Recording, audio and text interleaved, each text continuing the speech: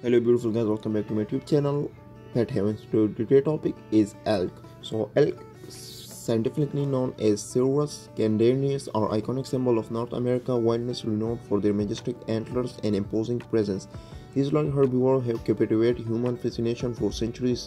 This video will embark a comprehensive exploration of elk, encompassing their evolutionary history, species diversity, life cycle, ecological significance, and cultural importance.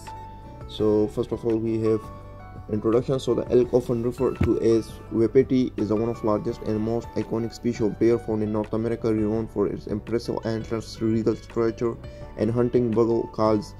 The elk is a symbol of untamed wilderness that have captured imagination of wild enthusiasts, hunters, and conservation alike. In this video, we will explore different things.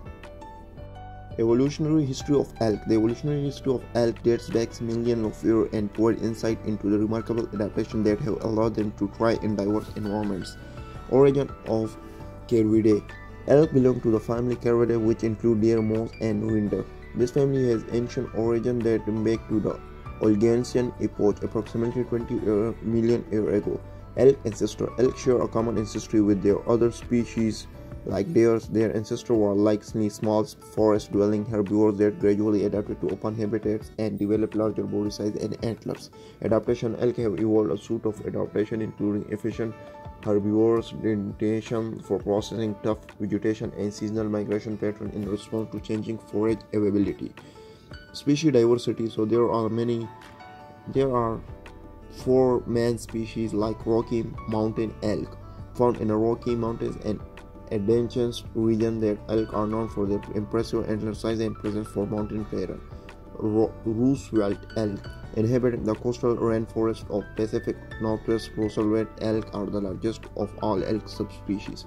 Tule elk, endemic to California. Tule elk are adapted to the state of grassland and marshes.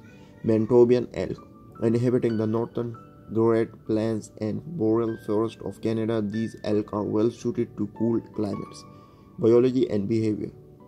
So the physical characteristics. Adult male elk or bulls are known for their massive antlers. They can span up to 5 feet in width.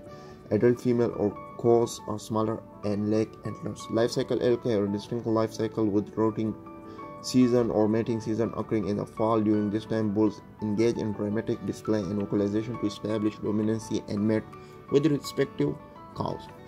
Habitat and range. So elk are adaptable and can be found in a variety of habitat, from grassland and meadow to forest and alpine region. The range span across North America from Alaska to Mexico. Seeding habitat. Elk are herbivores, primarily grazing on grasses, forbs, and woody browse. Their feeding habitat can shape vegetation dynamics in their ecosystem. Ecological significance. So there are some main reasons. Keystone species. Elk are considered keystone species as their foraging behavior can significantly impact plant diversity and structure in their habitat. Prey for predator. Elk serve as a primary prey species for apex predators like wolves and mountain lions, contributing to complex web of predator-prey interaction in their ecosystem. Seed dispersal. So elk aid in seed dispersal by consuming fruit and vegetation. Habitat modification. Their grazing and browsing activity can create open habitat and influence the composition of plant communities. And there are also cultural importance, so indigenous tradition, hunting and conservation, wildlife management, and other things. So thank you guys for watching this video. I will be again come with another beautiful video.